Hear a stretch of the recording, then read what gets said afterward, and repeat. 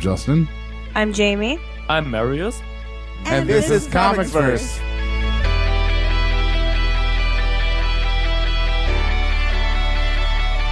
Thank you for listening to another ComicsVerse podcast. I'm not sure you're going to hear us more excited on another podcast besides this one because we are interviewing the renowned comic book creator Chris Claremont. Co-hosting this podcast with me for the first time is Marius Thienenkamp, all the way from Germany. Marius, it's been almost a year since your very first podcast, which was Grant Morrison's New X-Men. How does it feel to be co-hosting a year later after your first podcast? Hi, Justin. I'm extremely excited. Hands down, I'm probably as excited as I was when I first recorded my very first podcast for ComicsVerse. So yeah, but I'm really looking forward to that experience as well. So. Awesome. Yeah, no, it should be good. And that was a crazy experience back then. And I think we're going to top it today by talking to Chris Claremont, which I can't believe. What and when was your first experience with Claremont comic book?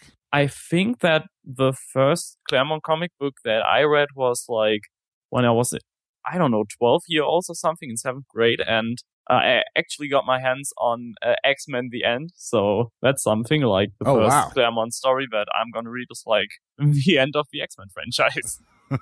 That's pretty cool. And it's another X-Men podcast, so what would an X-Men podcast be without Ms. Jamie Rice? Right, Jamie? It would be nothing. It would be. Well, that's the same thing my life would be without Ms. Jamie Rice. Welcome. You're so good to me. I try. So I know you came to Claremont and X-Men Comics a little bit more recently. Do you want to tell us about your relationship with Chris Claremont's X-Men Comics and X-Men Comics in general? I would love to. I came to Chris Claremont and X-Men together because we started talking about the comics that I was into, and then Justin was surprised that I had never read X-Men. So he put me on the X-Men podcast, and he told me I had to read Dark Phoenix Saga. And I loved it, and I was obsessed with it, and I love Jean Grey, and I also love Emma Frost, and Jean Grey is obviously one of the most divisive characters ever, but I think that my relationship to Claremont from that moment on was always really positive, because then we did the New Mutants, so we got to do more Chris, and yeah, I would say that my relationship is extremely excellent with it, and I would say it's due both to how amazing he is and you for giving me the chance to love it. Oh, thank you. You know what's crazy, Jamie? I sat in this very chair on this couch, actually, rather, since this is not a chair, was Kay Honda, Chris Massari. On Skype, there was both Marius and Corey Spanner. And you know what they all told me? That they either did not like Jean Grey or they were indifferent. Yeah. That's insane. Isn't it insane? Marius, can you explain this Jean Grey indifference? I don't know. I feel like she's one of the characters that's just so important to the franchise that I kind of just accept the fact that she's there. She's part of it, but I don't really have an opinion on her, except for the Brian Michael Bendis young Jean Grey, which I really enjoy. So that's that.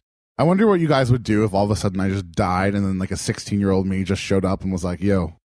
Oh, I think so I'd crazy. be fascinated. I think I'd be very interested to know more about it. We should write a comic book about that. Brian Michael Bendis already did. It's just not starring me. That's the problem. Jamie, how do you think the Dark Phoenix Saga set up the X-Men franchise from that point forward? I think it hits upon all of the key elements of X-Men, or at least all the elements that always worked the best about X-Men. And I think that it really solidified Jean and Scott's relationship in a way that I think is really compelling and interesting and continues on.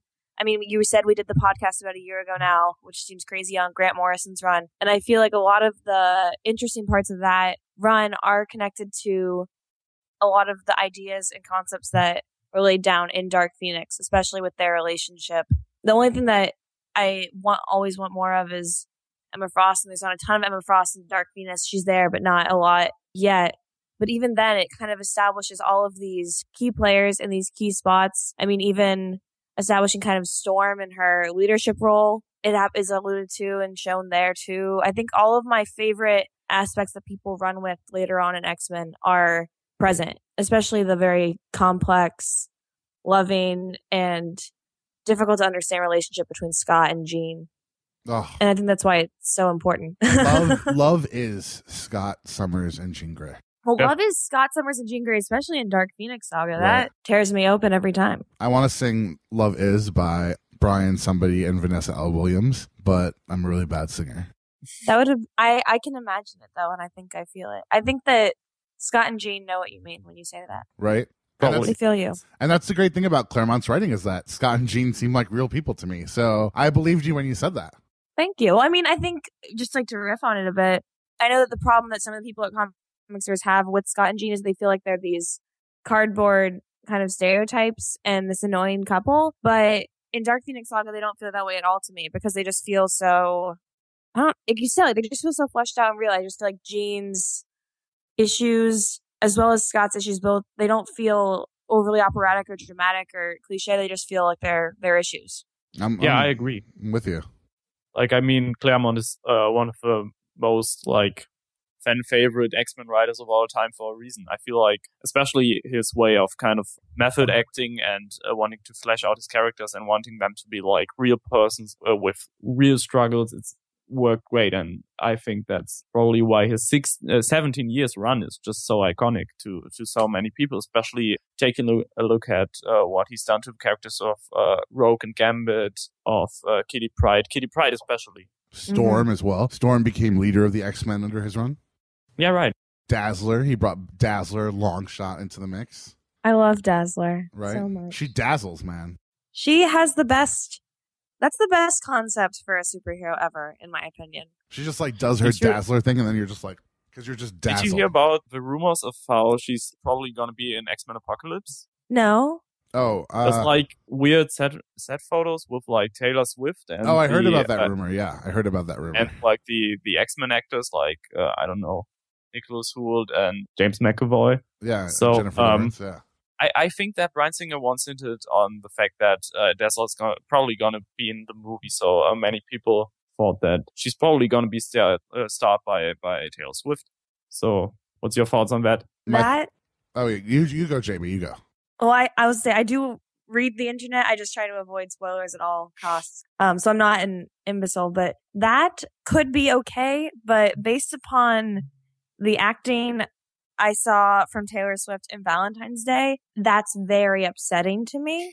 And I love Taylor Swift, and I think that she is a very, very good businesswoman and does a lot of important things. But I'm not convinced that she is going to be able to sell that. But then again, I love Dazzler, but I'm not 100% certain.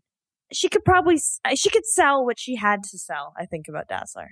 Joining us today is Columbia University law student Jake Grubman. How are you, Jake? I forgot to mention that you're also ComicsVerse independent indie comics editor. Yes, great. It's a fantastic spring day today. Plus, we get to talk to one of the most prominent comics writers of all time. So all in all, a pretty good day. That's very exciting. Why don't you tell us about your first experience reading a Chris Claremont comic book?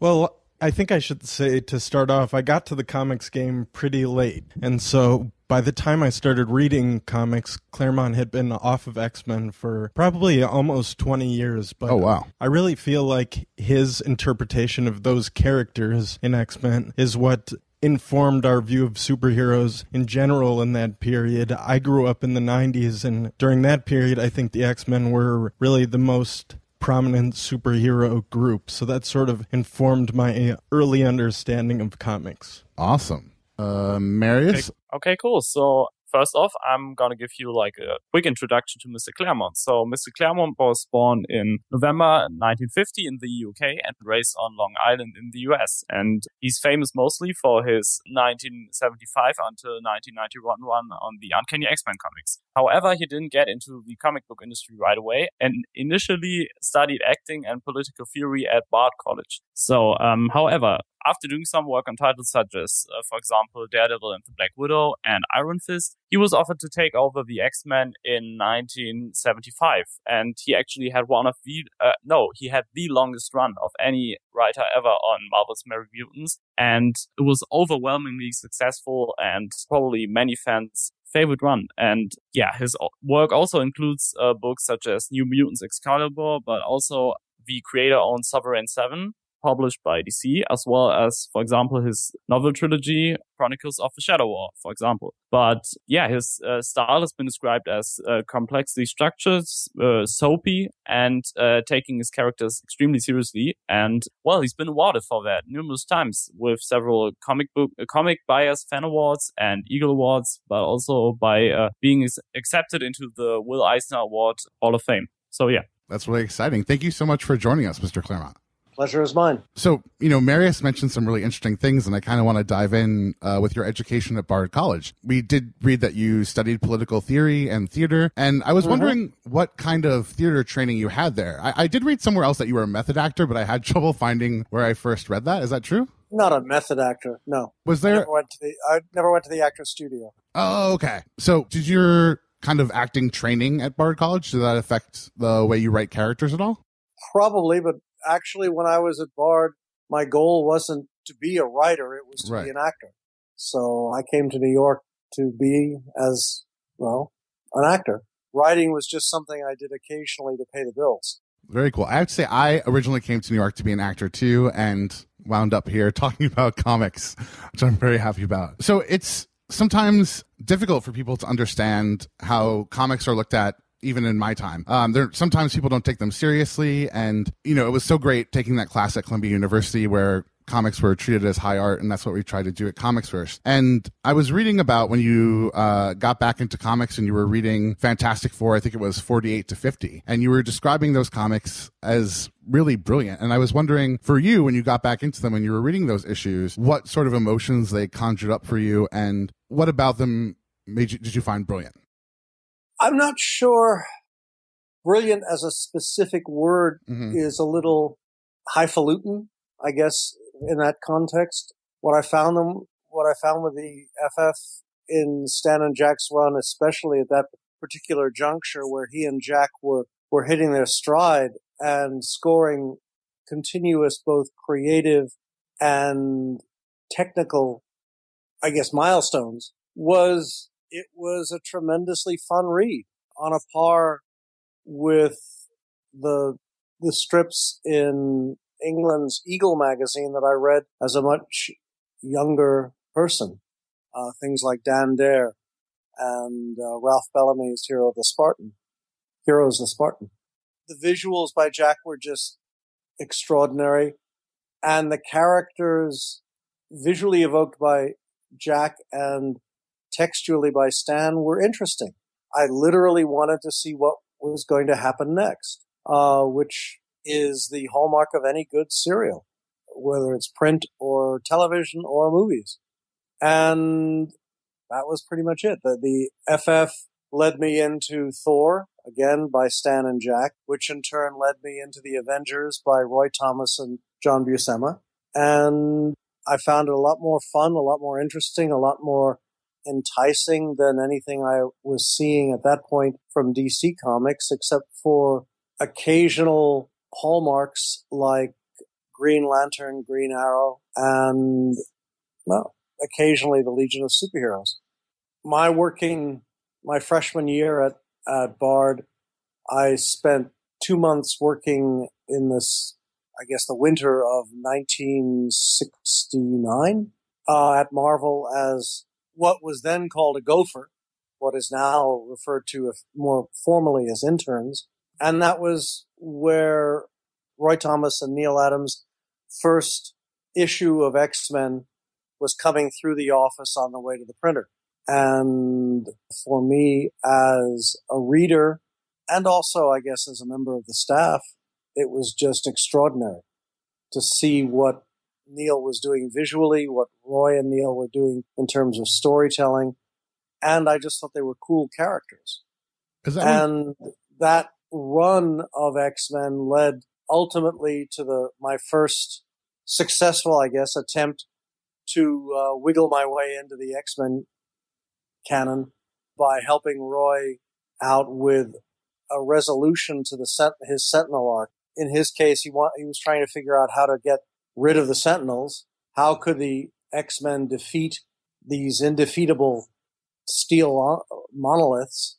And I came up with I guess, what you could call a MacGuffin, which is if Sentinels are determined to eliminate the source of mutation on the Earth, ultimately the source could be ascribed to solar radiation, which meant if you wanted to neutralize evolution on the Earth, you had to neutralize the sun. So off they went. End of story for them, until, of course, they came back. Right. And now they're now there's a Sentinel who is Cerebro, actually, which is pretty crazy. If you say so, I'm afraid I am not as current with continuity as others. That's okay. Marius and I have been catching up on our X-Men to prepare for this interview. It's funny because you talked about the 2-month field period, right? That you were gonna have with Marvel. When you were walking into the Marvel office, were you still kind of looking at definitely being an actor, or were you going to say to yourself, "Wow, I'm really into comics. I'm going to come in. I'm going to make my mark"? Or what was? No, I was at that point in my freshman year. I was a political theorist who was having fun learning how to act. Oh, very cool. I'd just done 4 Shakespeare plays and a Moliere play my freshman year, the fall of my freshman year. But Bard used to shut down for 2 months, January and February of every year, for what was called field period, where you were expected to go out and get a job related to your major subject. Well, my major subjects were political theory and acting. Coming from a leftist, hippie, drug den school in upstate New York in 1969, January of 1969, the likelihood of getting any kind of political job, either locally in New York or certainly not in Albany and certainly not in D.C., was minimalist at best. Broadway was in a doldrum at that particular point in time. That no one was hiring anybody for anything on or off. And so through a friend of my parents, mad cartoonist Al Jaffe, he basically said, would I be interested in working for Marvel? And I said, sure, why not? And next thing I know, the phone rings and Stan says, hey there, true believer, this is Stan Lee. Which is oddly enough how he actually said the conversation many times. You know, he said he had no problem with someone coming in and working, for 2 months, but Marvel had a very tight budget and they couldn't pay very much. And I said, well, technically we're doing this for academic credit, so I'm not allowed to ask for money. Next thing I knew, he said, you're fired. You're hired. Oh, wow. And there I went. Marvel was always on the lookout then and now for good talent cheap. And so I went to work for them for the winter of 69. I should point out, a year later, I was in Israel, just north of the Negev, working on a kibbutz for the same 2 months, which, the idea was each year you would find different things to do related to your major and gain practical experience to balance out the academic experience of getting a degree. And that's what I did.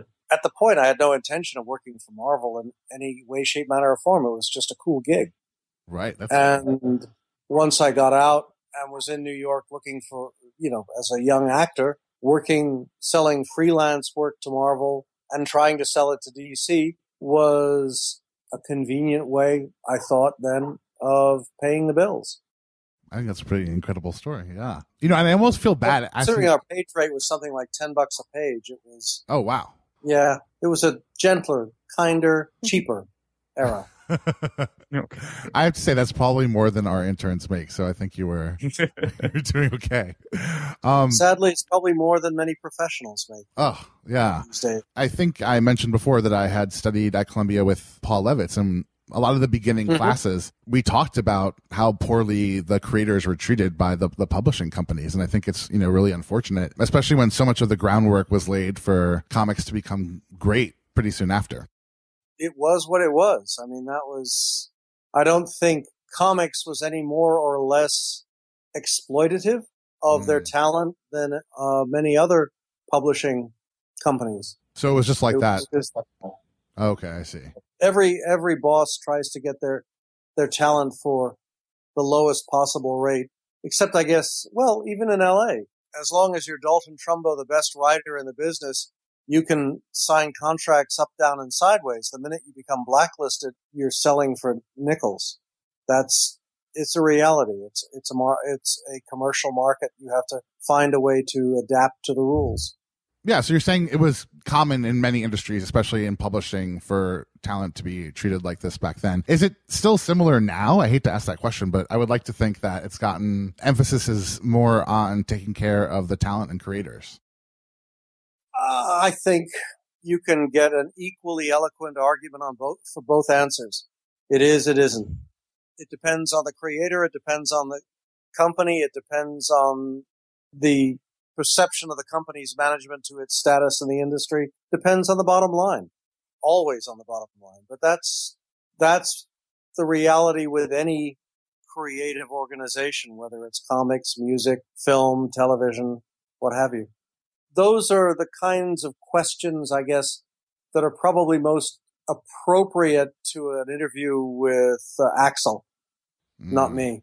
I gotcha. Since he's on the management side of the equation, and it's very much a reality defined by the management. Whether it's Axel as editor-in-chief, or the president of Marvel Comics, or Ike as primary shareholder.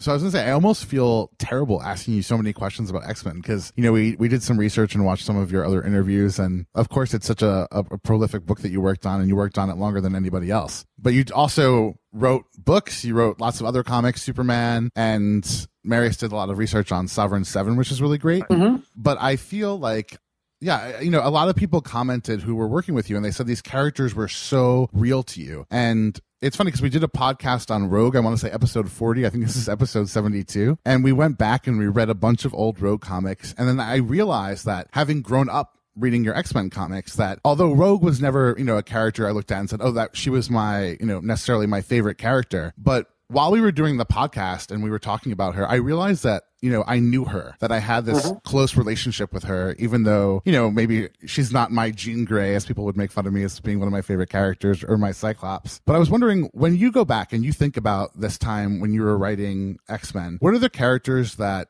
you took with you once you finished writing them, and which are closest to you? Pick one. Pick one? Storm. Yes. So do you love them all equally like children? No. I've known these guys for 40 years. Right.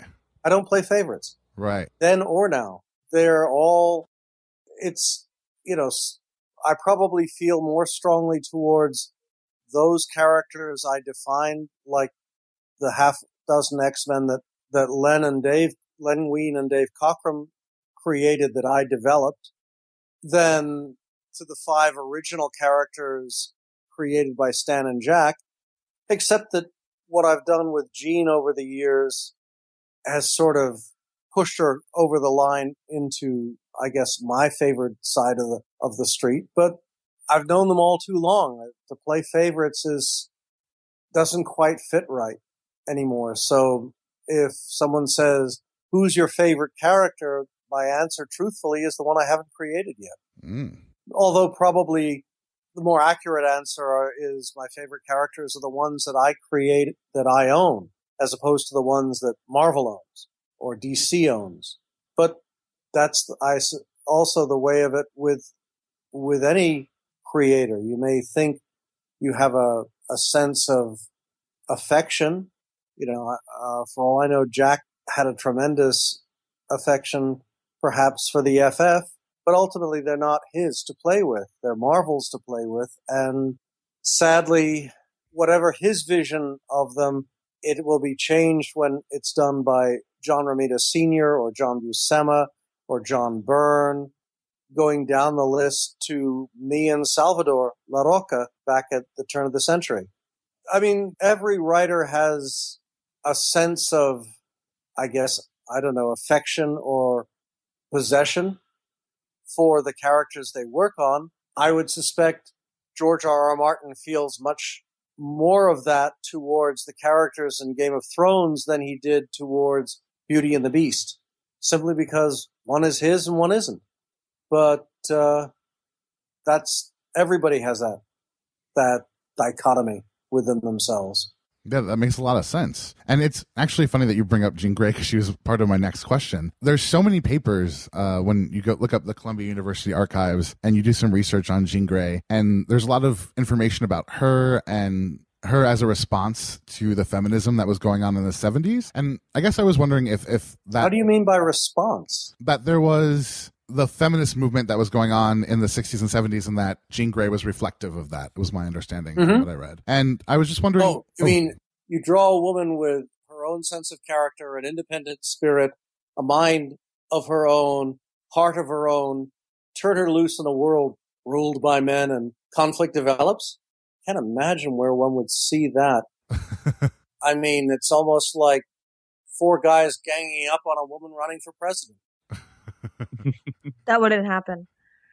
Not in America. No, she'd probably whack them all. Not in America. And Jamie, you and I have talked. Actually, that's amusing because wouldn't happen in Germany, wouldn't happen in England, wouldn't happen in India. They just elect the woman. Mm-hmm. I have to say, and I don't want to get off topic, but I have quite an argument as someone who studied a tidbit of ancient Roman history that some women in ancient Rome had enjoyed more prevalence in the Roman political system than some women do in the American political system. Oh, that's just because you probably read I, Claudius. No, I never read I, Claudius. I saw the movie, though. Well, you have the definition of Livia right there. Of her and I, Claudius, you mean? Julius's wife, not Julius, sorry, Octavia's wife, Livia. Yes, the first empress of Rome. Right. The background, the backseat power of the empire. Right. Did everything she could to make sure her children inherited the throne. And she did it, yeah. And look what happened. Yeah, right. Also, Agrippina the Younger comes to mind when I think of, and she was the second Roman empress, I think, if you go by whatever they were going by when I was reading that. But I think that's really interesting. Jamie, do you have any thoughts or on anything Mr. Claremont said about... You never asked your question about Jean Grey. Sorry. Oh, no, it's okay. I was going to have Jamie answer it too, since she's studying feminism at Elon University. Well, I mean, my thing about Jean Grey and just about a woman being let loose on the world is that I think that I always enjoyed Jean and I always enjoyed Dark Phoenix Saga because I thought that Jean and her desires and her flaws were so real. And I feel like even just listening to you talk about how you can't pick your favorite character, I almost wonder, when you think about Jean, how would you describe Jean to another person? She should have stayed dead. That's always true. No, I mean, if you're going to write a tragedy, write the tragedy. The thing about Dark Phoenix was that the ending came about as a synergy of accidents, but it was it was everyone's creative instincts coming together for the common good, and the end result is a story that was both meaningful dramatically, thematically, characterizationally, and emotionally. And it should have stayed that way. From my perspective as writer, it's the sole reason that 2 years later we created Rachel, because we needed someone to assume that mantle. But again, the idea is with the New Mutants and the X-Men, I wanted a young, growing, for want of a better term, adolescent cast, because in that respect, there is still a tremendous opportunity, potential, what have you, for everybody to screw up, to make mistakes, to learn from the mistakes. By the time one is in their mid-20s, everything is becoming a lot more solidified. You've made your decisions. You are moving ahead with life. For the most part, grown-ups, for want of a better term, are boring. The paths of their lives are set. I have had fun playing with the Fantastic Four, but let's face it, Reed, Sue, Ben, Johnny, they are what they are. The only way you can, at least for me anyway, that one could scramble the paradigm in an interesting and dramatic manner was by doing something overtly dramatic, like putting Reed in Doom's suit of armor and having him gradually over the course of the arc turn into Doom for the best of reasons, because the road to hell, etc., etc. The thing with the X-Men was to try and hold on to the idea, though we did it more in the New Mutants than in the X-Men, because the X-Men started out as being demonstrably older. than we were used to seeing. To give them the capacity to make mistakes, to be kids. The thing that drove Kitty crazy was that by rights she should be with the New Mutants. She's a kid, but her attitude is she earned her place with the big guys, and she was going to stand with them, but she was still a kid. And I was determined to hold on to that aspect of her as long as possible. The same would go for Nightcrawler. The same would go for Peter. There's the idea of marrying off Scott and having him and Madeline live happily ever after was an acknowledgement that he has gone beyond childhood.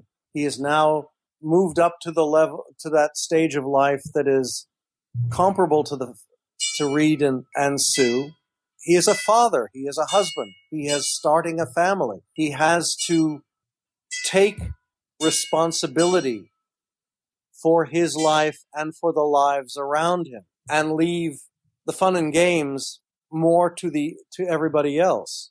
That was why when the pitch was presented for X Factor, my counter proposal was that Jim leave Jean dead, because aside from the fact we've just spit in the eye of all the readers who have bonded with the X-Men because of the reality of that death, who felt it deeply.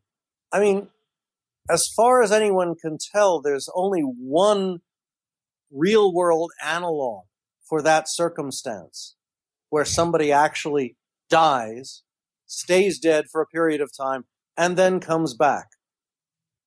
To do that in this instance, to say that what happened with Jean was a lie, to me, instantly disenfranchised everybody who felt something for that moment, a sense of loss, a sense of betrayal, a sense of whatever, but who got over it and moved on, as we all must do in real life. And it instantly devalued whatever. How could we ever? I mean, God knows I played. We did it with Jean. Will we do it with Storm? That card more than once. But we could never do it again, because now that you're saying, haha, it was a joke. So my pitch was Jean Grey has an older sister who's unattached and has superpowers. And oddly enough, the superpowers could relate to X Factor, because the power she had was to detect and catalyze mutants. So if you walk up to a kid, she zaps them with a power for like 30 seconds or 5 minutes or whatever. You get to see what that kid will be when he or she hits puberty and the power comes in, and you can deal with him.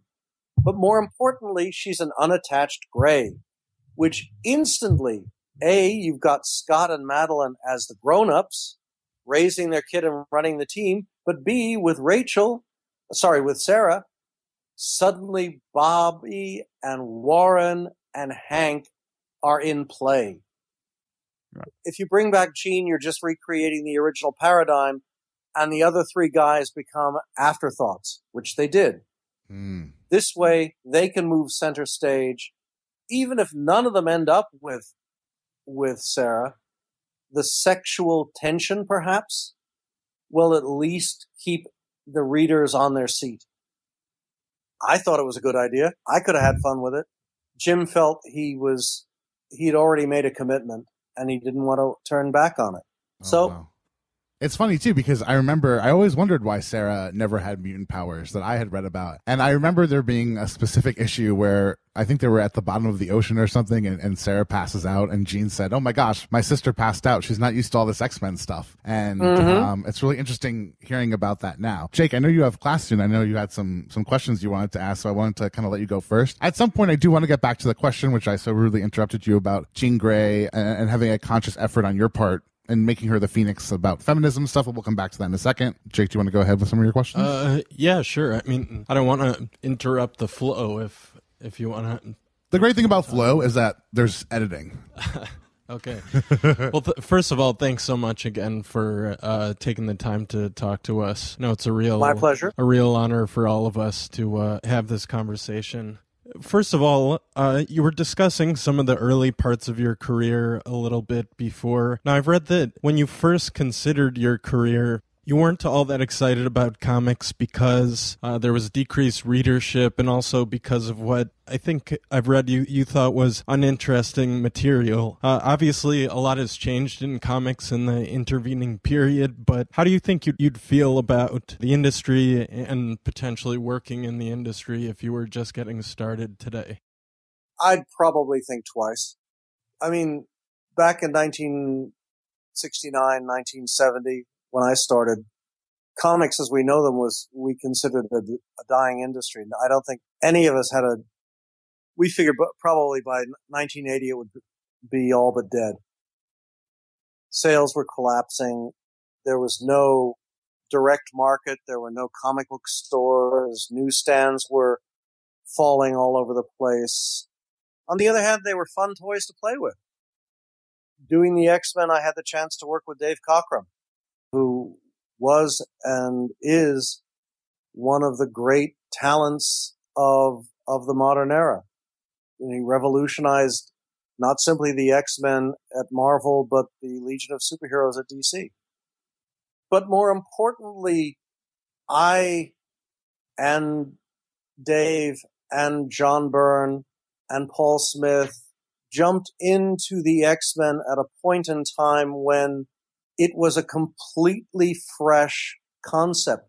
The 50 issues that had gone on before with Stan and Jack were for the most part irrelevant to what we were doing simply because it was a B-list book.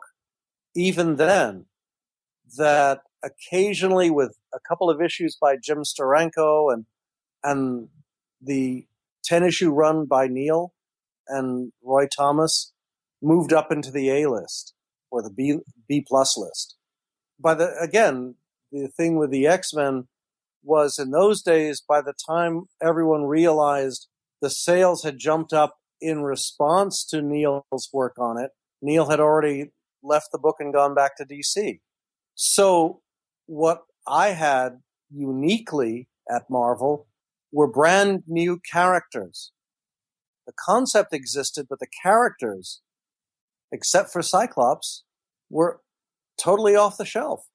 They were brand new.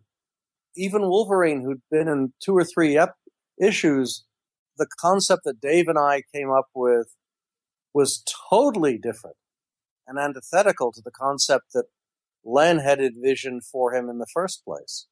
Len Wein's vision of Logan was he was a young punk, which is totally valid, but also that the claws were part of the costume, not him, which was Dave's idea and absolutely brilliant. It was one of those things that helped catalyze my feelings and the audience's feelings, certainly, about the character. Holy cow. He has claws, adamantium claws, coming out of his hand. Well, you got to think about that for a minute. He is basically stabbing himself every time those claws come out and go back. That's got to hurt. As Anna Paquin says in X-Men 1, looking at his hand and saying, does it hurt?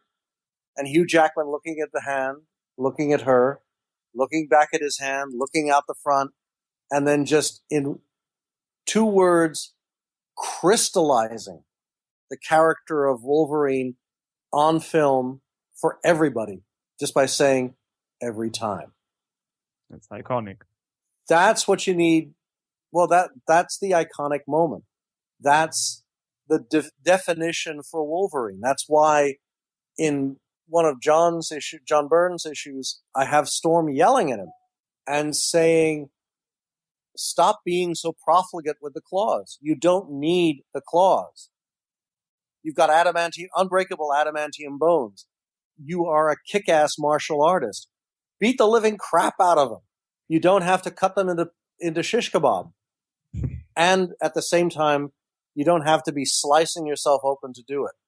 So she's trying not to get the adversaries killed, but at the same time, she's trying to find a way to spare him ongoing pain. He may be used to it, but it's got to hurt. So to me, we had all these great characters and nothing about them was known. So I got to make up everything. So the end result of my 17 years was that I had built a history of the characters, of the concept, of the school, of the reality. Even Magneto, who'd been around for years, I was able to give a life to that helped define him in a way that is still dominant in both comic printed portrayal and cinema portrayal. You can't do that with any other character at Marvel because they all had backstory by the time we came along. The FF existed, the Avengers existed, the Defenders existed, Spidey existed. They all had their history. They all had a life. All you could do was play with the tapestry that Stan and Jack or Stan and Steve Ditko had laid out for you. X-Men was unique, and that kind of gift won't happen again, especially in today's commercial environment. The other thing to bear in mind is that because when Dave and I started on the X-Men, it was a quarterly. Okay, when I took over, it became a bi-monthly. But a bi-monthly B-list title, it was nothing. I mean, if anyone had the slightest inkling of what we were going to turn into, I wouldn't have been let anywhere near it. Len would have held on to it till death and would have had a hell of a lot of fun, I'm sure. But I got the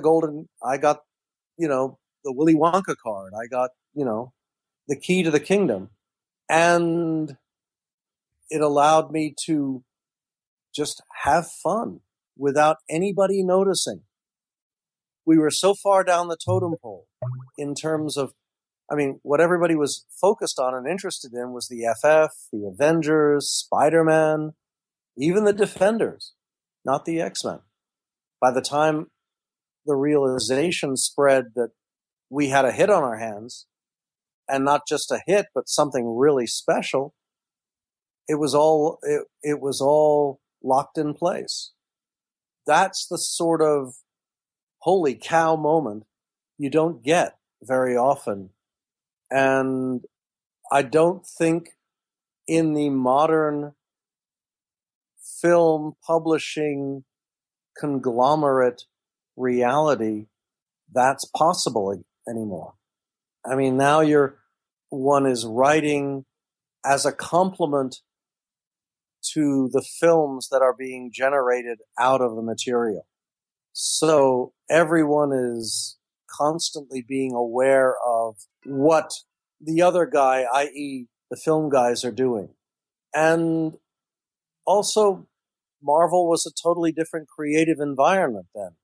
Stan was still boss, active boss, not a figure on a ledger.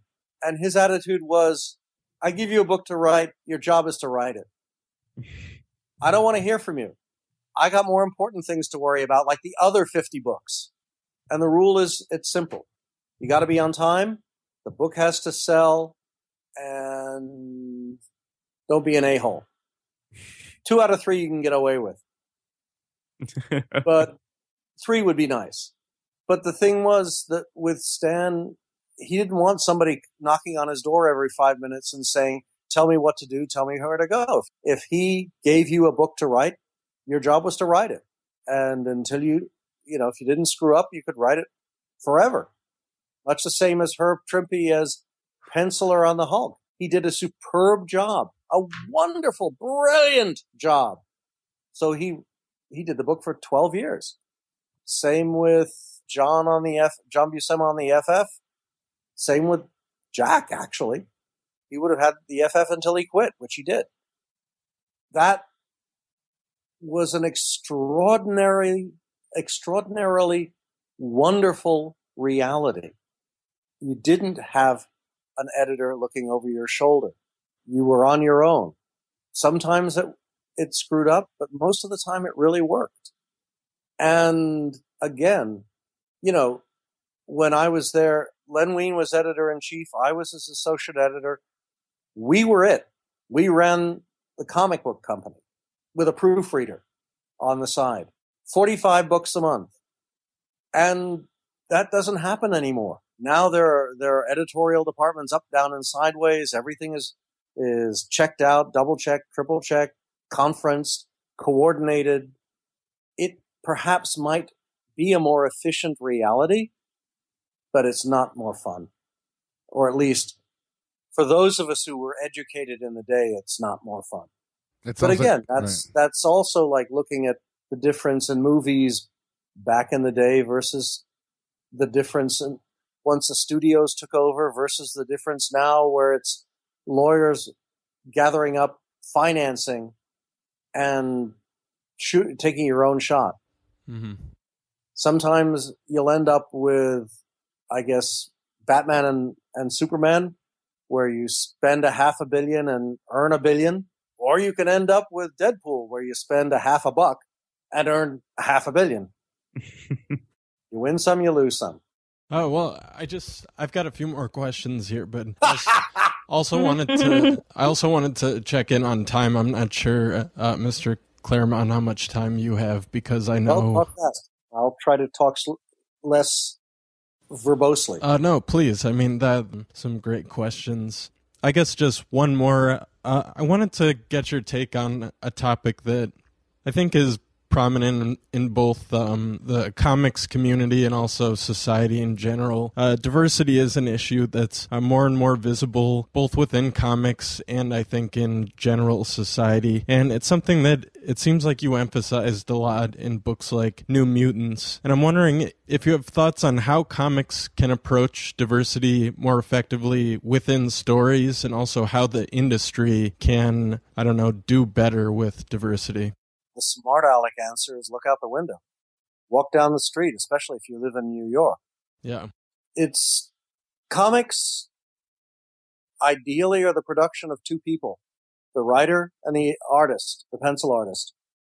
The writer can describe any collection of scenes, characters, circumstances that he or she likes.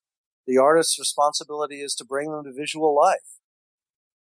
You can ask for anything.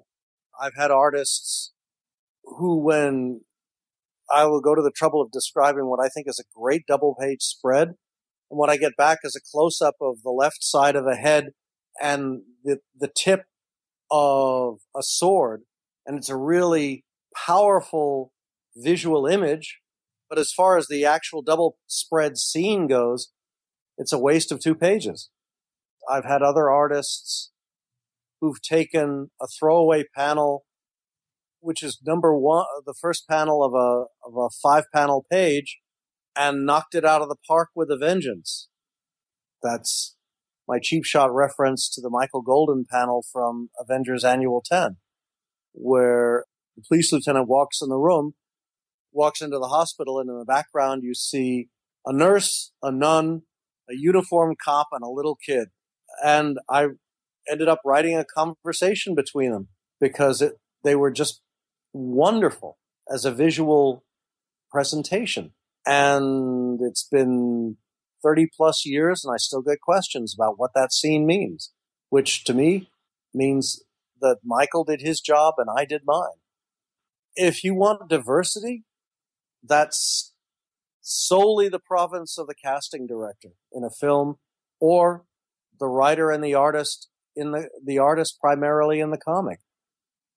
Just look at any of the annuals that Arthur Adams and I did in the New Mutants, and you will see wonderful diversity and more characters than you can shake a stick at. John Byrne could do it. Dave Cockrum could do it. Mark Silvestri did it.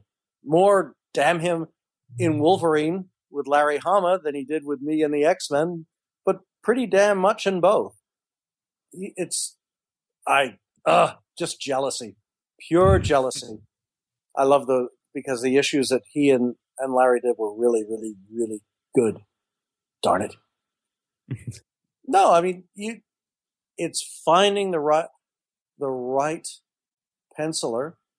Walter Simonson in the X-Men Teen Titans crossover, where we just threw away really cool stuff for the fun of it. And by throw away, I don't mean we tossed it out of the book. We just threw in little scraps here and there that that would catch your eye and leave you wondering, what does this mean? Who are these guys? What the heck's going on? We're not going to tell. We'll figure it out next time. But enjoy it while it's here. That's, the whole idea behind the New Mutants was to get, as I said at the time, you guys can have New York all you want. I'll just take the other 5 continents. Because the delight for me as a writer is exploring the reality, the physical reality, the historical reality of South America, of various parts of Africa, of Asia, both Southeast and Central, of Europe even, and just see what we can discover, where the path will take us, what exciting new visual tropes can we throw down that will catch the reader's eye and make them go, wow, that they wouldn't have seen before. I think that's why I, as a reader, have been very happily intrigued by Ms. Marvel, the young Islamic girl. Kamala Khan, yes. That, to me, is an absolutely correct direction, because it's something we haven't seen before. And I think that should be what comics are all about. Bear in mind, what will take Industrial Light and Magic years and millions of dollars to create in terms of special effects, I can do just by asking Salvador LaRocca or Art Adams or Walt Simonson or John Byrne, just draw this, okay? And they will do it wonderfully, and whammo, we'll be there. That's the point. What will take... there was an article last week of Richard Donner about a conversation between Richard Donner and Chris McQuarrie. Chris McQuarrie? Who directed Dark Knight. Was that Chris McQuarrie? Chris Nolan? Chris Nolan. Too damn many Chris's. We haven't even gotten to the actors yet. And Donner was talking about how when he was doing Superman, it was all live. There were no real special effects. Other than like model helicopters falling off the top of the Daily News building. Sorry, the Daily Planet building. And Nolan was explaining that in all 3, the essence of all 3 Dark Knight films is that there are virtually no special effects at all. Visual effects, other than tweaks here and there. And if you remember the opening scene of the 3rd film, where Bane's associates parachute down from a C-130 and literally take the 2-engine plane that Bane is on apart in midair, hang it off a hooks attached to the 130, and then drop it. Holy cow. That's amazing.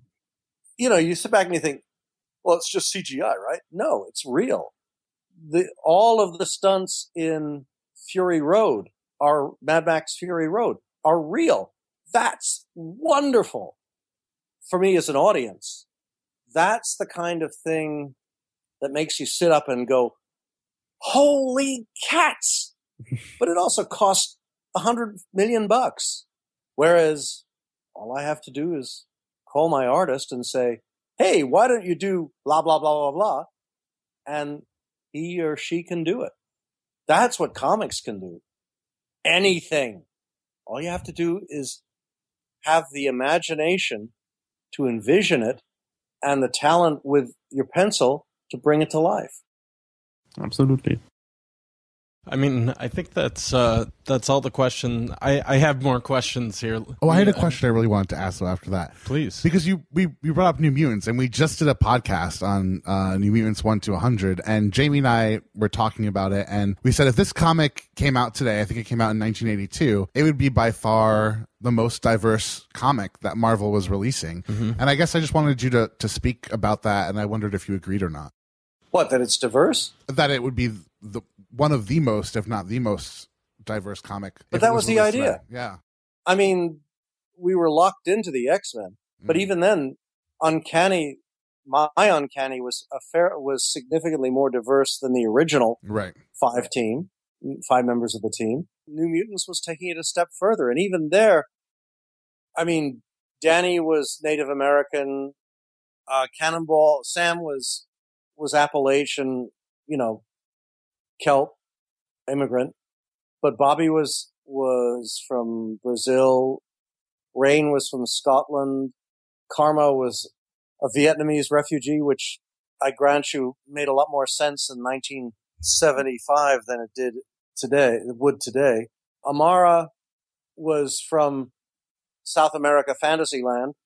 But what the heck? If I'm gonna be indulgent, I might as well be indulgent. The one thing I regret about the visual for Amara is that the whole point of that city was it was supposed to be a blend of ancient Roman refugees and Inca.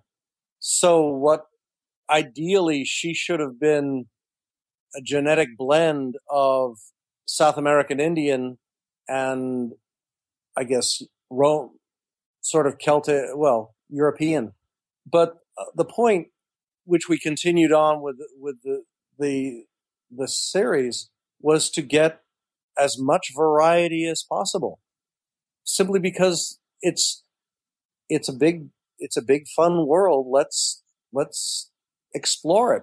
Let's go see places we've never been and do things, visit cultures that none of us are likely to see. That's why, for me, the most valuable research book I had at the time, and still do, is the National Geographic, because it was a means of tapping in to society's cultures, visual imagery that normally I wouldn't see ever.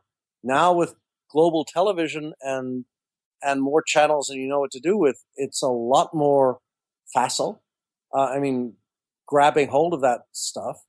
But back in the 70s, you got what you could when you could. And as I said, seeing the same old week after week was kind of boring. More fun I felt could be had by the culture shock of Peter Rasputin coming from a shtetl, a collective farm outside in south central Russia, into the most urban city of the world. And what does that mean? And the fun part for me would have been to, down the line, have them encounter perhaps some Chinese counterparts who felt that the Americans were from the Hicks side of the world, because their culture is 5,000 years older. And let's face it, Shanghai is way more cool than New York. Jake, I know you have to head out back to class. Sorry about that. Oh, no problem. Yeah, I think I should head to class. But again, I really want to thank you for taking the time. It's been a real privilege talking, even for just a short time. So My thanks pleasure. again. Now that we got the computer working. I'm just going to... Sorry, you've been sitting so patiently all... As in me and Marius are both just sitting here waiting. Yeah, sorry. Right. Jamie, I'd love... Oh, sorry, Talk Marius. to someone who's conditioned to be paid by the word. This is what you get. Jamie, I was going to ask, I know you have some questions, but I was going to ask if you could revisit that question I had in the first segment about Jean Grey and feminism, since you are our expert feminist, I like to think. But yeah, feel free to take it on. I know you have a bunch of questions to ask. I do. I can go back to Jean a bit more. I say I'm mostly interested in Jean because I've always loved her, because I've never had a moment where I was reading Jean, especially when I was reading Dark Phoenix Saga, where I was like, oh, this feels like not real person. And Jean has always been a really complex character. So I've always wondered if you thought, how did you think about your characters like Jean as well as all of the other characters? What makes them real to you? What makes them interesting to you? Well, I pattern them after the people I know. My best friend woke up one morning listening to an NPR broadcast from Sarajevo, and Scott Simon's talking to some guy, and suddenly we start hearing these little like sounds. And my best friend suddenly shouts, you can hear her shouting in the background, "Scott, will you duck your head? They're shooting at us." My goodness. And yeah, snipers had opened up on them. She's been to Sarajevo. She's been to Mogadishu. She's been to South Africa when it was still apartheid South Africa, and almost got into fatal situation with some insurgents there, she still did her job. I have another friend who is one of the most respected Pulitzer Prize winning infectious disease researchers on the, I don't know, perhaps in the country, if not on the planet. She has her own mop suit for crying out loud. And she'll, was known to go off hunting Ebola more than once, going up, up into the back end of Africa to see what was going on. When you know people like this in reality, women and men, my feeling was, if I'm going to swipe, I'll swipe from the best. And if I'm going to pattern the characters that I write after people that I know, I will use the people that I know who I think are totally cool. So it seemed totally natural to do that, to use the traits and attitudes and courage and determination of the real people I know to enrich the fictional characters. And in the process, I would hope, make them more relevant and real to the audience and more memorable. And the thing with Jean was that I think what it all came down to at the end is what she says to Scott in the last page of the rewrite. And this is where the rewrite pretty much paid for itself, in terms of, yes, it was gut-wrenching, but it allowed me to say things that needed to be said, which were Jean's admittance that the part of her knew, I'm eating this star and it's really good. And even if I'd known there was even if I'd known I was killing 5 billion people in the process on the inhabited planet, on the Dabari homeworld, I'd have done it anyway. Mm-hmm. Because I didn't know then I was eating a star. And her confession to Scott is that feeling is still there. And I don't want to ever do that again. Except I do. So I'm pulling the plug. I mean, it's saying, in a sense, she's acting as her own judge and jury and executioner. It's not even so much a suicide as a sacrifice. Mm-hmm. But for me, that was what helped catalyze the whole thing in terms of who she is as a person and what the moment was as a moment. Because the irony, the heartbreak in a way is that if you'd taken her 1 billion years down the evolutionary line, she would have been the Phoenix and it all would have been well. But even then with the Phoenix, you have to think it's the creature's role is very simple. Consume the universe and then give it rebirth. And to do the one, everybody has to die, but everyone gets a second chance. So Jean just wasn't, to pardon the pun, old enough to deal with that yet. Mm-hmm. And so she pulled the plug. But that's why I felt it would have been better to leave. The interesting thing is that Marvel's official stance now is that there is a distinct they are two separate beings, Jean and Phoenix. Mm-hmm. Which, whatever, not my department. Well, I would say, especially with the difference between Jean and the Phoenix, I feel like it's always been the best part about Jean as a character, like you were saying, is that she understood these things and then she made a choice, and that was like the ultimate tragedy and the ultimate sacrifice. And I think that's one of the realest things a person could do. But I wonder if you think that because like kind of that perspective today, if people have such a good, I think that maybe you might have had a better grasp on character and feminism, at least with that character especially, than maybe people do today. Like, do you think that we've gotten better as time has gone on, or do you think we're still kind of having issues making these real characters? I think probably having issues. But I mean, it's also why I created Rachel. It's like that was Jean's happy ending, in a sense, that her death left a vacuum. The vacuum was filled by her daughter. And that's why even though in her memory, she thought of Scott as her father, the actual relationship is that she is the child of Jean and the Phoenix. So she is actually the chance for Jean to have a second chance through her child, which in a way is what I guess every parent likes to think or hope, is that whatever foolishness we end up doing, our kids will get it right. But that's another story. In terms of how everything is approached now, I don't know if you're talking in terms of how the publishing company approaches it. Every writer has their own different vision, and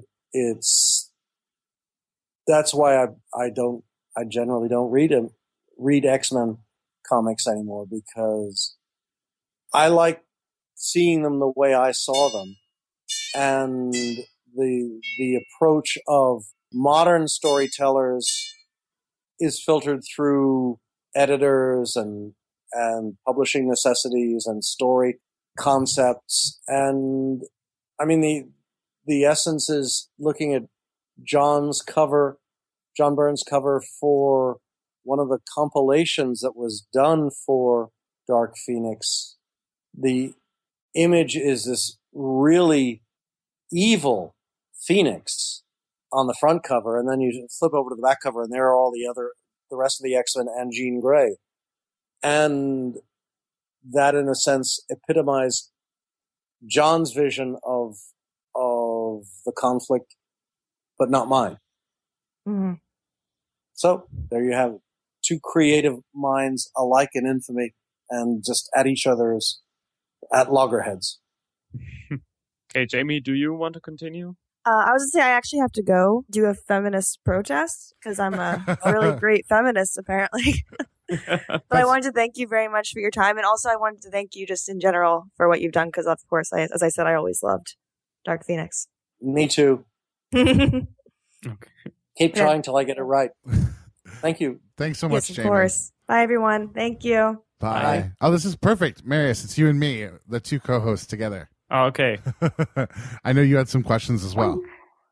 Yeah, I did, in fact. So I know, Mr. Claremont, that you don't have that much time left, so I'm going to try and keep it short. But this is something I've wanted to ask you about one of your works, the book X-Men The End, which is actually one of probably the first comic book of yours that I read as a child, like when I was 12 years old. So my question was that basically we're going to do a podcast this week about like the different concepts and dreams within the X-Men world, but especially Xavier's dream and how they could be achieved. And X-Men The End kind of gives us an answer to that. So in a sense that Kitty Pryde, as a president of the United States, basically states that the mutants are not trying to be special anymore with flashy costumes and whatnot, and instead they're kind of blending into society as quote unquote normal citizens. And I feel like this has been like a very sensitive topic of discussion a while back when Havok's infamous M-word speech was released. So I'm sorry,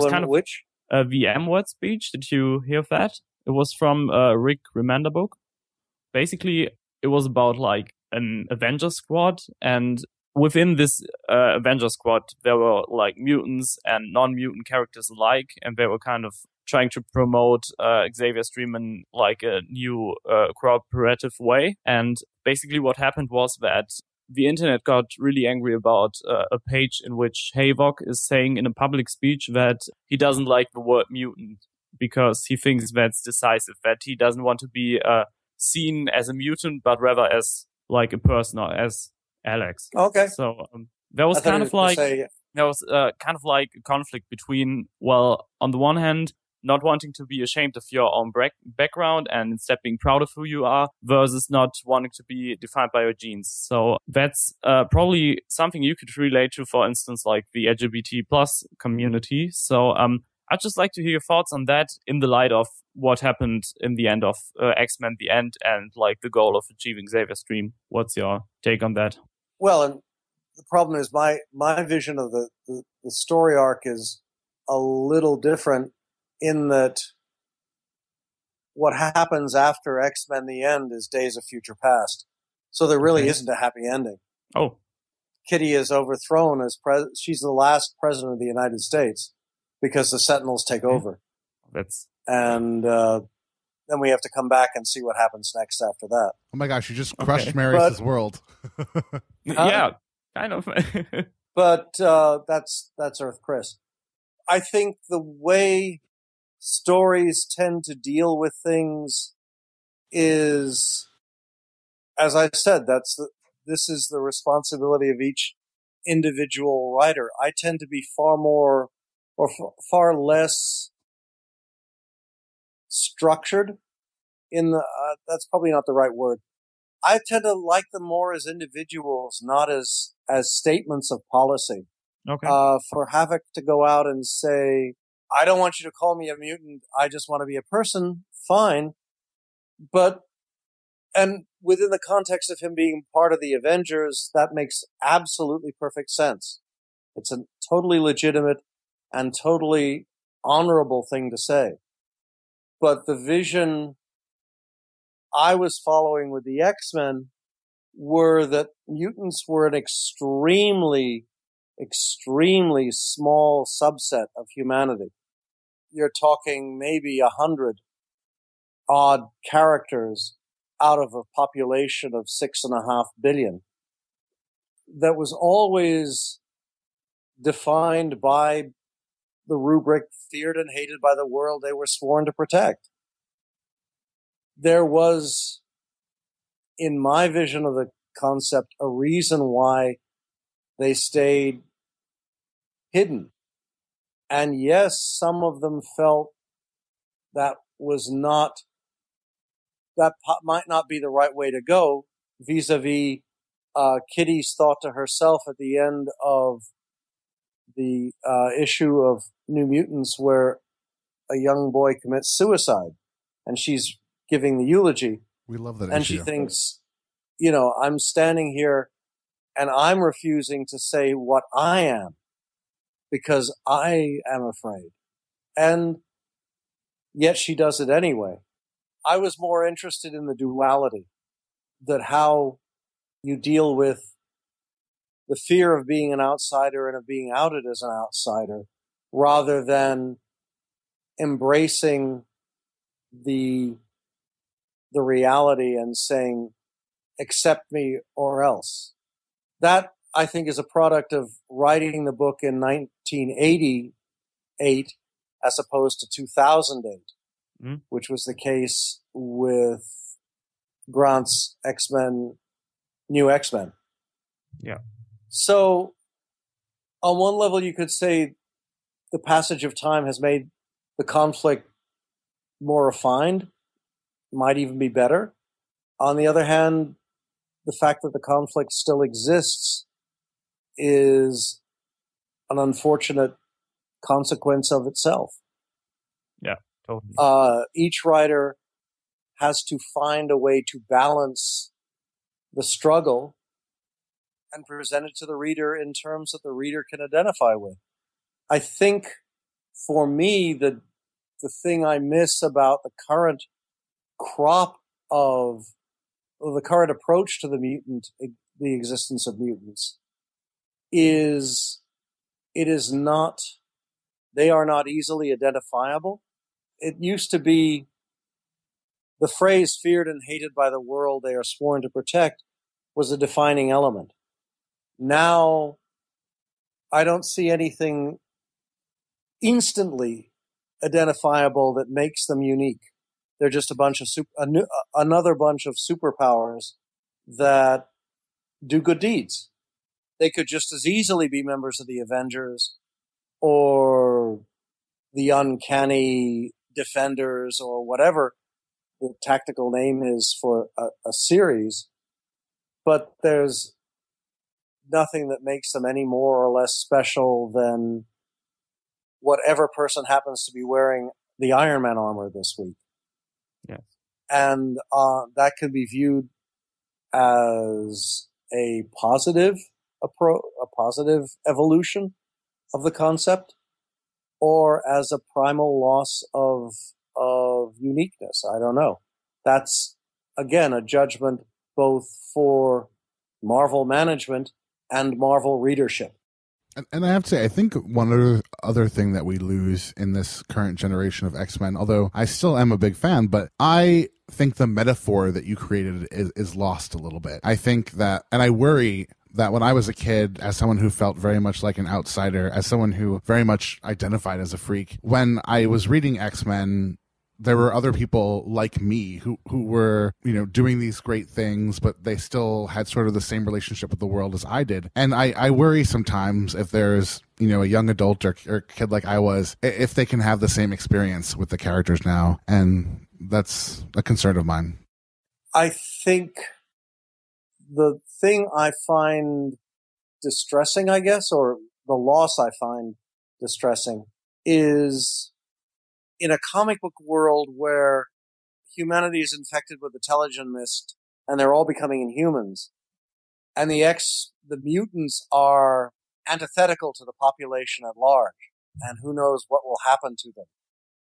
Is that a metaphor for the attitude of presidential candidates who insist on the building of walls, on the forced repatriation of illegals? I don't know. It's an interesting question.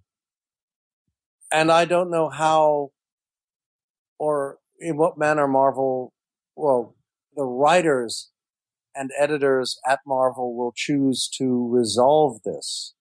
On the one hand, you have the commercial necessity of wanting to keep these intensely successful characters around. On the other hand, how do you do that in a reality where you wish to emphasize one section of the brand identity versus another? It could be an interesting play. What I'm more intrigued by is it turning into potentially a fictional analog for what we're seeing in the real world. I don't know. Oh, for goodness sakes. 3, 4, 5. Oh, no, 4. Okay.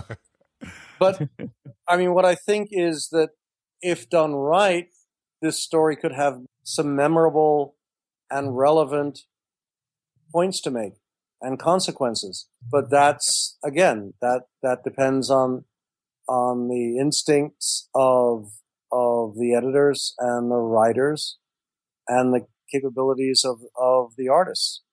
So clearly it's something that I would hope will attract the audience and excite the audience. We'll just have to wait and see. I think for me, the keywords are if done with care. And sorry? I think the keywords from what you just said for me are, if this is done with care. And for me, that's what's going to. But that's every story. Yeah. Every story is approached that way. Yeah. I mean, it's, you have to understand, I'm looking at this purely as an outsider primarily now. I don't have any regular connection with the editorial office or whatever the plans are for the individual books and characters. I look on it very much as a reader, though unfortunately I don't do that much reading of comics anymore. It's just that the challenge is there. The trick is to see where they choose to go from here. And hopefully it will all turn out for the best for readers enjoying the stories, for the company producing successful stories. Right. Marius? Okay, so we did talk a lot about X-Men, and we're already long overdue, so we would have some questions about your work on Sovereign 7 left. Sure. If you want to talk about that.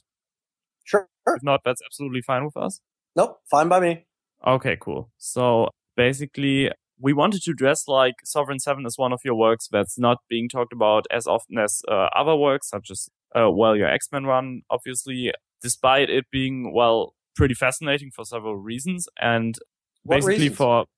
Sorry? What reasons? Diversity being one. Yeah. Oh, sorry. I didn't mean to interrupt your answer, Marius. I think that one of the reasons that makes it interesting is, which is probably what it's best known for, is that it's like the first 100% creator-owned book published by DC. And that's not something that, I mean, it's like at the same time, it's like taking place kind of in the broader and shared DC universe. But that's not something we're seeing that often by the big two companies, like 100% creator-owned titles and concepts that are still like inside the main canon. So why do you think we don't see that often? Or could that like be like a good model for the future to bring more creativity into like the comic book universes of Marvel and DC? Well, I think it was an experiment.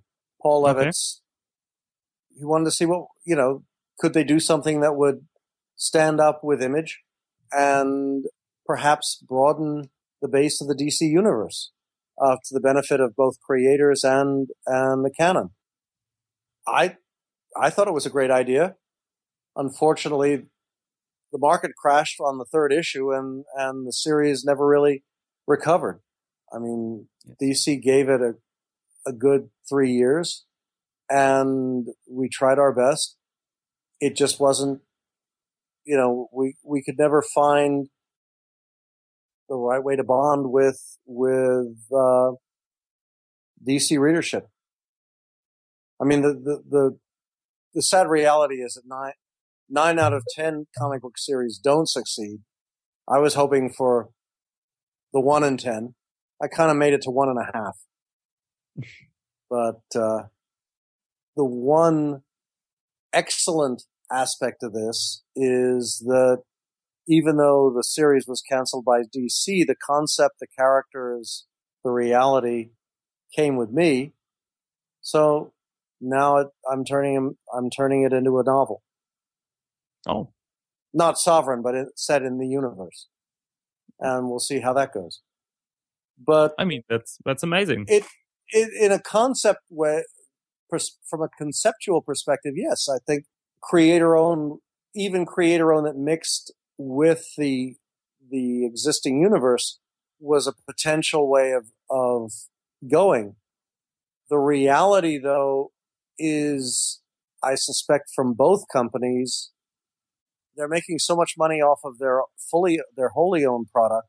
Why waste time with stuff that isn't theirs? Right. If you can take Deadpool, and make $500 million, you don't need a Sovereign 7. Yeah. And I suppose you could argue, is this really the time for a series, one of whom salient moments is the inauguration of the first Islamic American president of the United States in the last annual, which I kind of feel, especially these days, was being nicely 10 years ahead of my time. And it's a shame that no one really, that the moment isn't out there to register, because I don't think it would be, I mean, can't even remember his name now, but with the character being sworn in and watching from the sidelines are Superman, Wonder Woman, and Batman, basically giving him, expressing hope and faith in his ascension to the White House. So, that's me being totally indulgent, but hopeful at the same time. Yeah. I think I hopefully speak for a lot of Americans when I say I'm hopeful for something like that to happen soon. Hopefully in November would be a great time to start. Not a Muslim. Not for a while, right? Yeah. Not for a while. No, unfortunately. I mean, you got to understand, living across the river from the Donald, it's been a very interesting week. I can only imagine. Yeah. Yeah. No, Marius often asks me, he's like, are you guys serious or is this satirical reality? Yeah. I said, unfortunately, we're serious. Yep. This is America. Anything is possible. Satirical reality. Good and bad. Yeah. It's unfortunate. So, okay, but... Oh, sorry. Marius, go. No, you go first. Sorry. Oh, no, you go. I think that listeners might be really curious about, like, the concept of that novel you were hinting at. And, like, for those of our listeners who have finished reading Sovereign 7, it kind of has, like, a metafictional kind of ending. So where's that novel of yours taking off? Or what's the concept of that gonna be? What can we expect? It's family moves to Crossroads. Things get weird. Okay. It's basically a kid moves there from California and discovers that the town is literally strange. Okay. You know, that there are fantastic creatures and stuff going on. I hate talking about books until they're actually finished, so I'm being... Oh, it's okay. You don't... I'm being totally, not oblique, but vague. Okay. But we'll see. Fingers, it's ideally the beginning of a series, so I just have to make sure that A, I finish it, B, it's good, and C, oh yes, it sells. Right. So, okay. So, fingers crossed.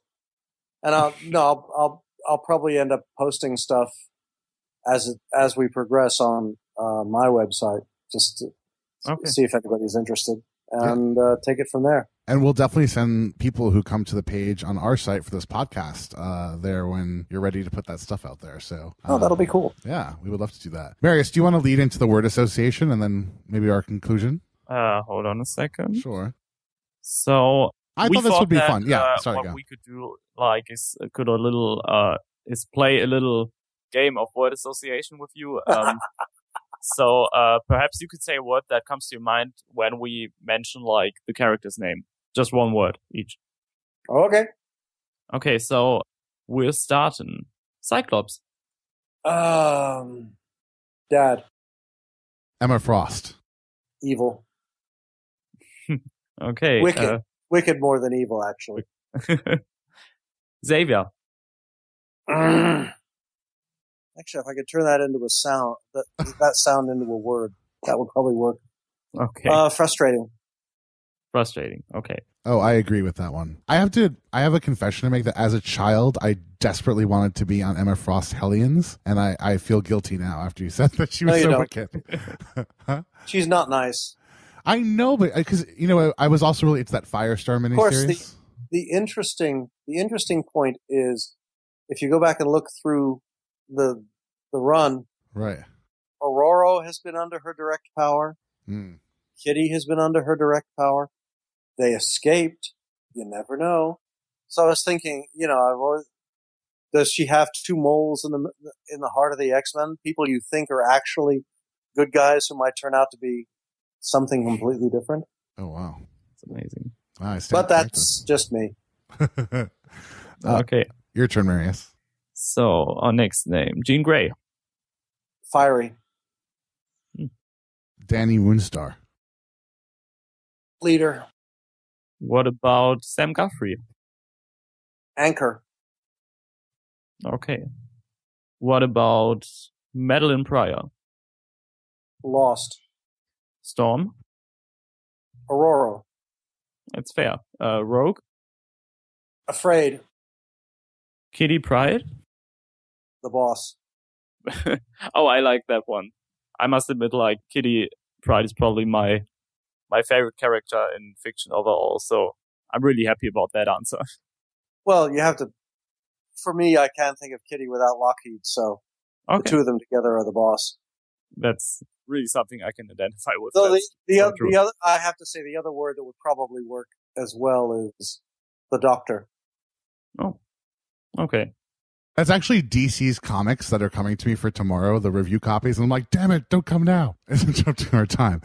Marius, did you get to say Gambit? No, we didn't have Gambit yet. At the moment, Lost. Yeah. So only because his film's in turnaround, it looks like. Yeah, that's a good point, actually. No, it's not. It pisses me off. How come? I wrote it. Well, the outline, anyway. Oh, okay. Sorry. No, that's a very good reason to be pissed off. My first screen credit. Yeah.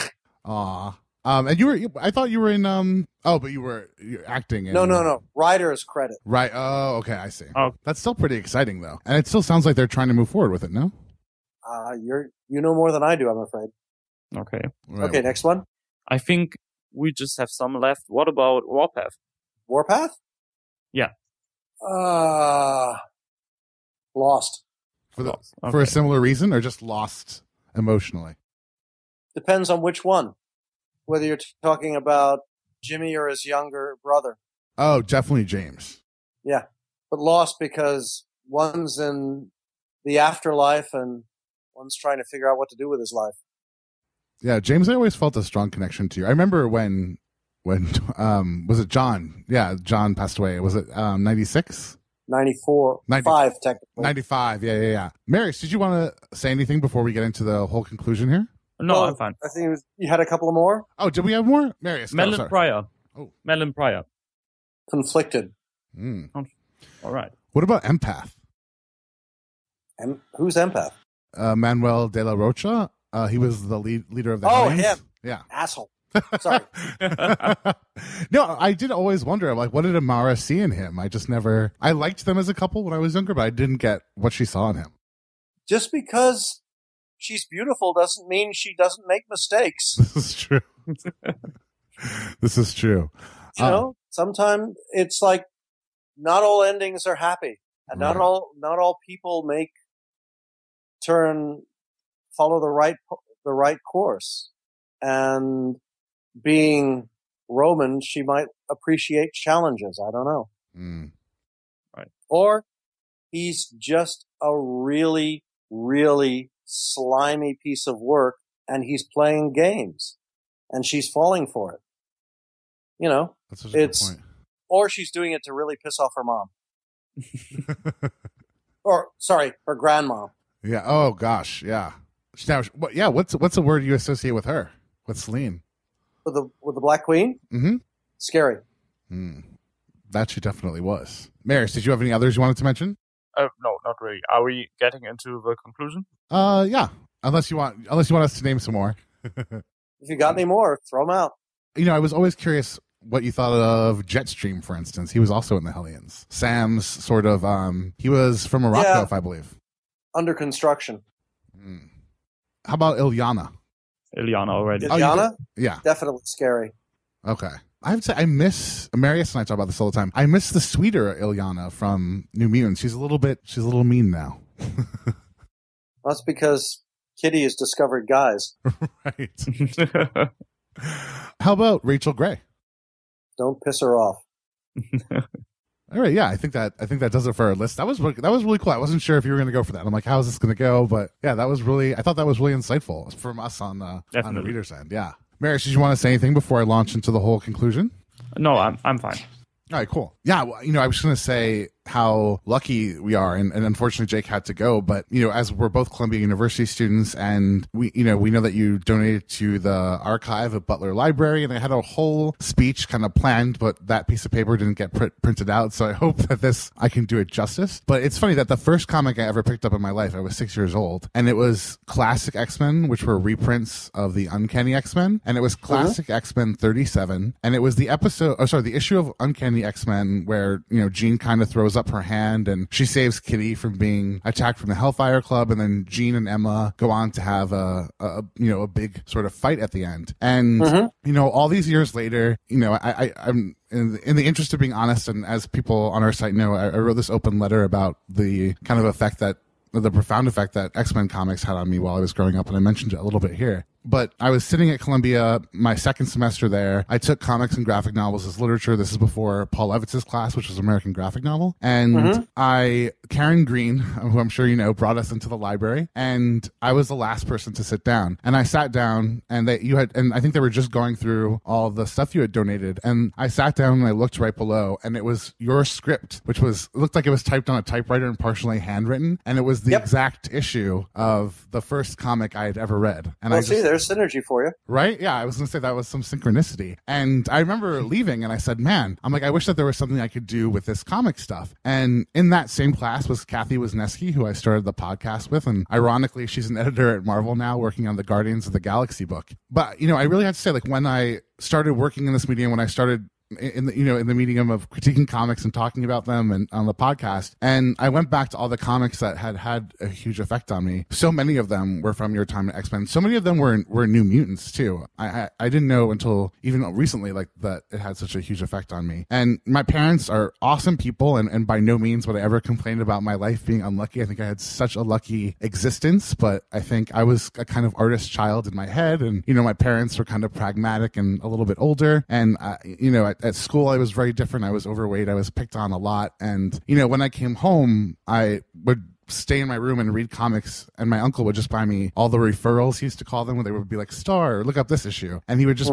so I had so many comics to read, and I would draw covers of my own comics, specifically New Mutants. And, I was just so drawn to the fact that there was a family, and they were a family made up of all different people who accepted each other. And for a long time, it was honestly the only place that I felt like that I got acceptance was when I was reading these. And I think that what saved me from being a bitter person, and if I'm not a bitter person, and I'm not going to lie, therapy has helped too, but I think that what sort of went ingrained in my head were the X-Men and the New Mutants, and saying, obviously the world is not accepting me for whatever reason, and I don't feel normal, and I am different. And it was just I mean, when I think about one of the strongest voices in my head growing up that affected so much of the art I created for myself when I was acting and doing photography, so much of it was from stuff that you read. And it's almost like a lot of the characters you wrote, their voices were in my head. So I just really wanted to thank you for that. And I can honestly say, like, without you, I never would have taken that class at Columbia. I never would have had the idea to start ComicsVerse. You just met two of my best friends in the world. Marius is another one. And none of this would really be in existence if I didn't, pick up that first comic that day at the newsstand in the mall in 1989 or whatever it was. So just on behalf of us and ComicsVerse and myself, I just wanted to really say thank you for... Oh, no, thank you. I mean, there's not really much one can say in response other than this, I'm afraid, my standard but true rubric, which is, I'm not done yet. So fingers crossed, the next characters, the next book, the next adventure that comes down the line will be as satisfying and as exciting.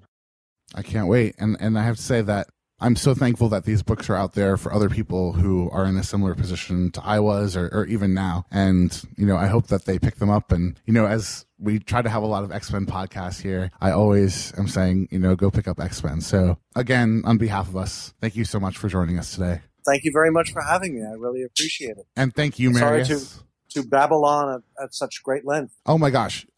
Believe me, I babble so much worse than you do. No, my Babylon is more cool than your Babylon. Oh no, your babble is way cooler. My babble is not cool. My babble is just kind of all over the place. No, not Babylon. Oh. But it was really insightful, and we were really happy to hear that. And I think I can definitely agree with what Justin was saying. And like from my point of view, it's like I'm kind of like this new generation of comic book readers, I guess. Like I grew up with like a lot of 2010, 2000, 21st century kind of X-Men books that I would say deviate from what you've done with the concept and what you've done with the team. But going back and exploring the classics, especially God Loves Man Kills, which is more than 30 years old now. And I think it wasn't only worth doing that, it was also extremely interesting to see like this idea explored, the similar ideas explored to what I've been thinking about, what we've all been thinking about acceptance, about trying to achieve like peaceful coexistence and the political metaphors that come along with that. And this is why I think your work is just so important to us, because it's so timeless and it's so like spot on what we also want to be about. So thank you for that. That's very, very kind. I guess on the one hand, as a writer and an egotist, I find one feels proud to do a work that has that kind of resonance. On the other hand, it's heartbreaking to do a work that still has that kind of necessity and resonance. The hope is that sooner or later we'll learn, and well, fingers crossed. But thank you again for those for those words. They're very, very much appreciated. So oh my gosh, I forgot my thought a little bit. I think I wanted to speak for Marius when I say that I hope in a few years we can all look at God Loves, Man Kills and wonder what this time had to be like for a book like this to have to be written, because we're so much more evolved. So I hope that day comes. And being an arrogant, egocentric creator, I hope in a few years I'll have done something even better. Absolutely. And fingers crossed. Absolutely. And we will be definitely promoting Sovereign 7 and any other work that you do. So we're really excited about that. And again, thank you. Thank you. My pleasure. It was great meeting you. Yes. See you. All right. Same from me. Have a good one. Take care. Bye. Have a good evening. Bye.